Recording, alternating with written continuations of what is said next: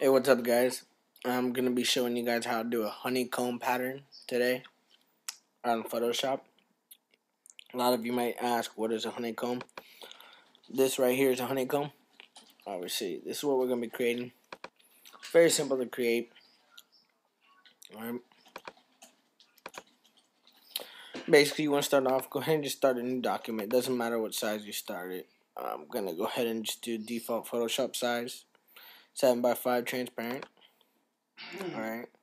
What you're going to need to do is go ahead and grab your shape tool. Do you see the broken temple background in that? You want the polygon. You want to make sure your sides up here are on 6.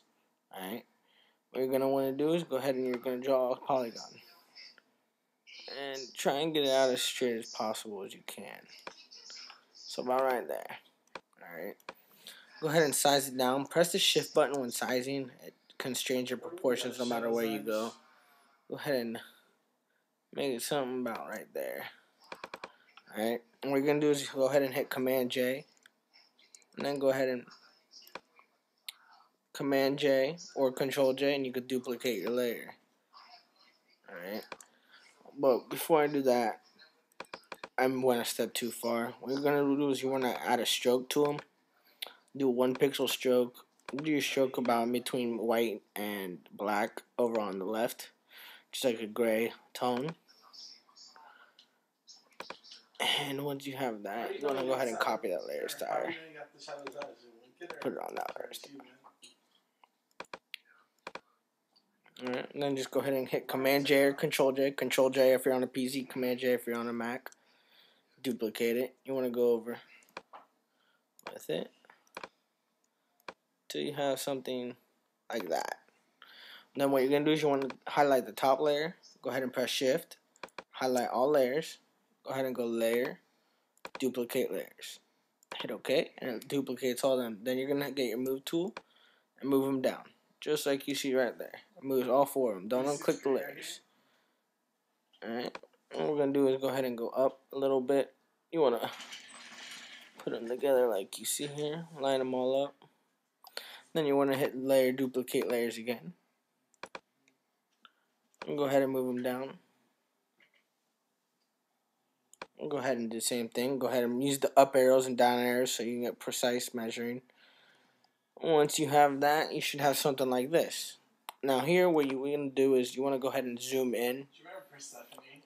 By zooming in, you can go ahead and zoom in all the way like that. What you're going to do is you want to get the marquee tool, the square marquee tool. You're going to want to go ahead and go about right here. And go ahead and do something like that. Your lines should be all lined up just like you see right here. If they're all lined up, just like that, you should go ahead and mark this. You want it to where you basically have a honeycomb here in the pattern middle. What you're going to want to do now is go ahead and go to Edit, Define Pattern. It's going to come up right here. It's going to ask for the pattern name. You're going to go ahead and type in honeycomb or whatever you like to name it. Honeycomb type. That's what I'm going to be naming this. Alright. And that pattern should be done. What I'm going to do now is go ahead and create a new layer to test this real quick. I'm going to go ahead and zoom out to actual pixels. And I'm going to get the paint bucket tool. Go ahead and